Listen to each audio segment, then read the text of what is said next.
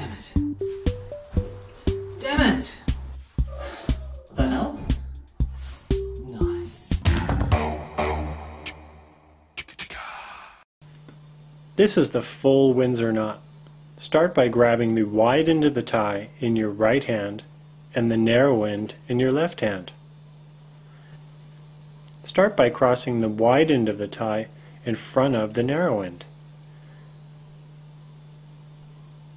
And then take the wide end up through the loop around your neck, behind the narrow end of the tie.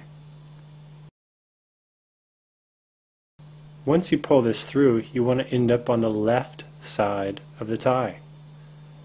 Now again, grab the wide end of the tie and cross it behind the narrow end, ending on the right side.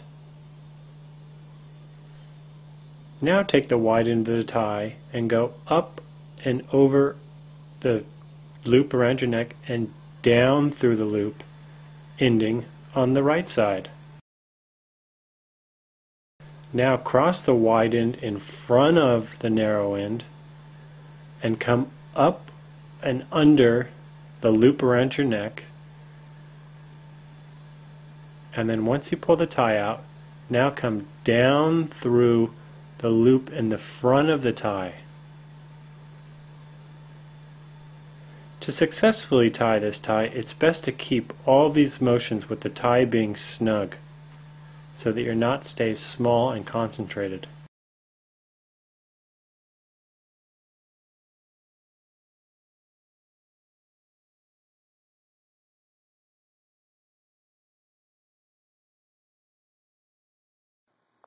Alright, Dad. This is my right hand, this is my left hand.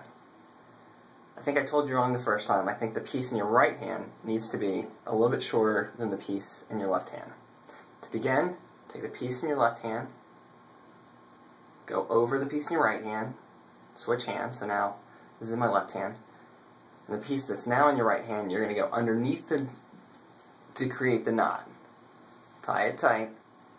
Now the piece that's remaining in your left hand, it would have been the shorter piece when you were putting it together initially.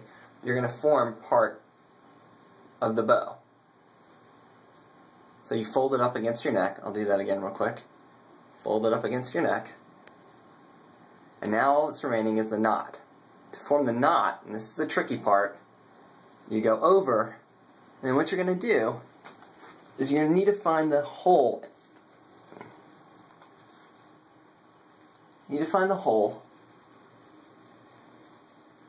and you're going to need to push it through.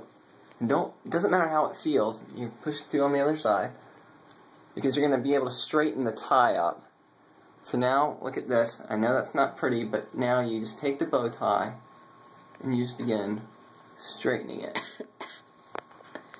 I'm going to look in the mirror real quick. Alright. So now, there you go. If you need to move the knot, you can shift it left, you can shift it right, but just try to massage it to make it real tight. So here in this video, I'm going to teach you the easiest and most popular way on how to tie a tie. This method is called the fore and hand knot, and what you want to do is you want to take the wide end of the tie in your right hand and the narrow end of the tie in your left hand. And generally you want to make the wide end of the tie twice as long as the narrow end. Each tie is a different length, so you probably have to practice a few times before you figure out which length is the best, but generally you want the wide end of the tie twice as long as the narrow end. And once you do this, you want to take the wide end of the tie and you want to wrap it around the narrow end so that the wide end of the tie ends up in the front. Notice how the wide end is in the front covering the narrow end.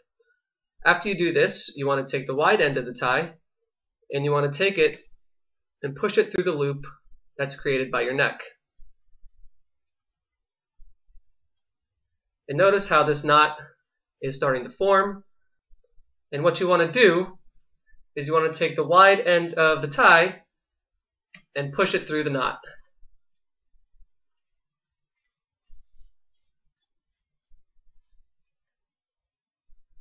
You want to make sure that you keep everything straight.